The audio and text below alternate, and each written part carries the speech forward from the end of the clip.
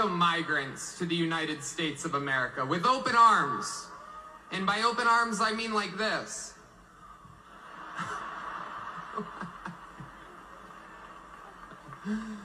It's wild. And these Latinos, they love making babies too. Just know that. They do. They do. There's no pulling out. They don't do that. They come inside, just like they did to our country.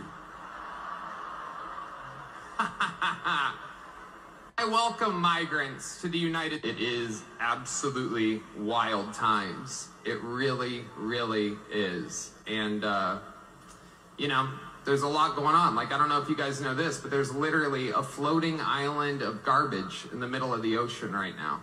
Yeah. I think it's called Puerto Rico. Okay. All right.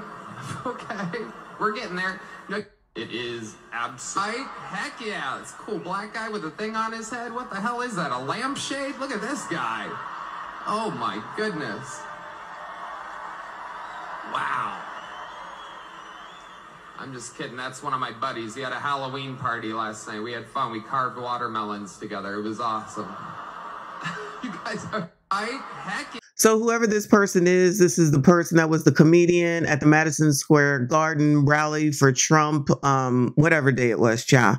And he came out here and he said those disgusting things that he just said. So I don't know the full context. Clearly, I got this from one of the blogs. It looks like it's Hollywood Unlocked, which we know what their agenda is. But if I just take it at face value with what it is that he said, he's a dick. He's a dick. Do I know if he's racist? I don't know. I don't care. It looks like he's all-inclusive offensive. What the hell did Puerto Rico do to him? What did Puerto Rico do to him? Puerto Rico is one part of the daggone United States, and he's sitting up here talking about them like they did something personally to him. I don't get that part, and it's not funny. So if he thinks that this was funny, then he needs to go back to comedy school or whatever the heck it is that they do. But of course, you know, this is all going to go down, that this is all Trump's fault because everything in the world is Trump's fault. And I don't want to do this, but I'm going to do it. So when Spike Lee is out here saying what he says, talking about black men, nobody seemed to have a problem with that. Ain't no outrage. But I guess because that's N-word, it's okay. Not N-word, N-word, it's okay. What about, what's his name, D.L. Hughley, talking that badly about Janet Damn Jackson? Y'all don't have a problem with that. All these people that are taking down your own, but we supposed to care about this jackass. First of all, I don't know who this jackass is. Second of all, he ain't shit and he ain't funny. And you know what else? By the way that the crowd is reacting to him, they don't accept what he's saying either. But I guess y'all just ignore that part. Just a bunch of racists getting together. That's all that's in the crowd. So then that means Donald Trump is racist. And because this man is saying what he's saying, then that means he's definitely racist, right? How is that going to change anything for anyone? How does that make a daggone difference at the end of the day? But you can seemingly ignore what Obama is saying and doing to his own daggone people. I don't give a fuck about this man. I've never heard of this man. And clearly he gonna have some issues after this daggone piece that he just did. He clearly will have some issues. You know that all the CNNs, MSNBCs, and the Views is going to be talking about it, which of course, and I'm talking about it too, so whatever. He's wrong. What he's saying is wrong. What he's saying is inappropriate. What he's saying may get that man canceled. But it's amazing to me how Hollywood Unlocked can do every little thing, see every little thing that Donald Trump does, but don't see anything with regard to what actual black people are doing and saying about actual black people. Magic Johnson included, Obama, D.L. Hughley, Roland, all of them. They don't put up no post about that. They don't point anything out like that. You know that The View ain't going to point out nothing like that. Then you're going to have Charlemagne, somebody that y'all listen to that's just a effing DJ who is allegedly, potentially, maybe did something to some young woman many years ago in South Damn Carolina. Y'all can overlook all that. But you want to point out every single thing. This ain't even something that Trump said. This ain't even something that Trump said. If we can sit here and be careful or be logical for one moment, this man ain't even going over with the daggone white crowd, predominantly white crowd, but y'all want to make this into a thing. This man did that on his own. Those are his jokes. He thought it would land well. It did not. And he's the one that's going to suffer the consequences from it. That don't change nothing about Cam. That don't mean nothing else for Donald Trump unless unless he comes out here and says, yeah, I agree with everything that that man just said. Then I would see what the outrage is.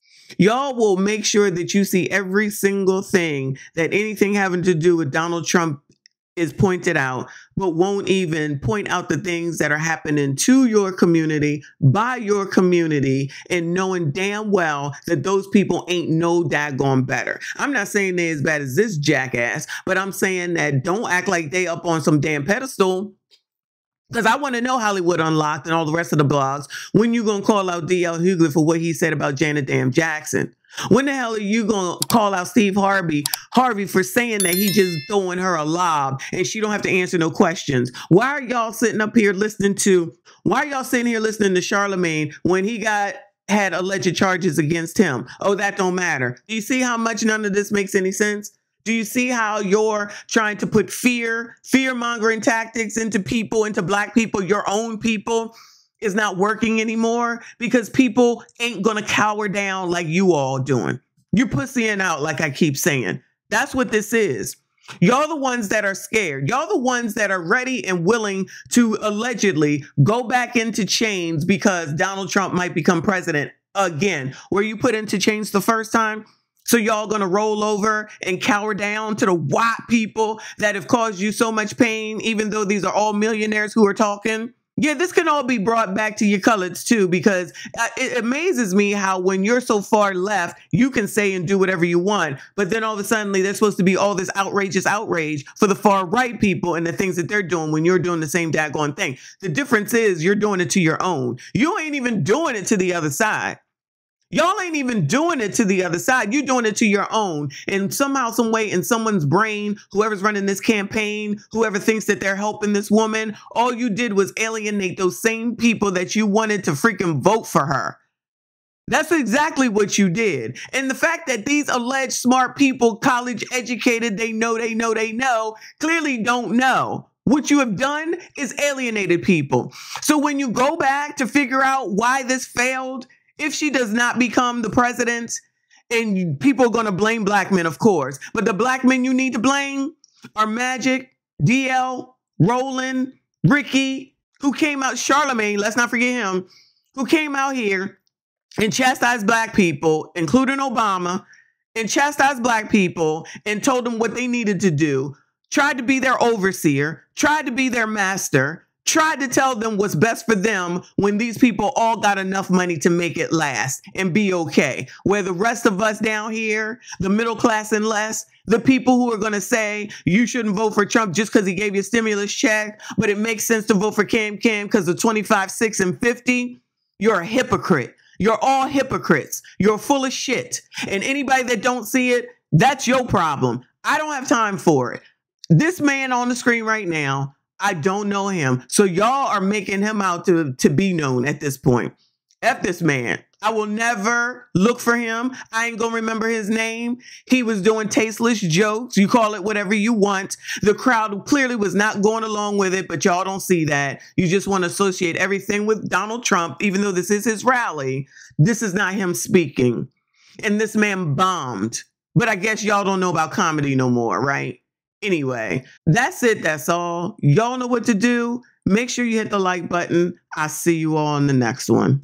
They know better than to feed me anything because I do not care.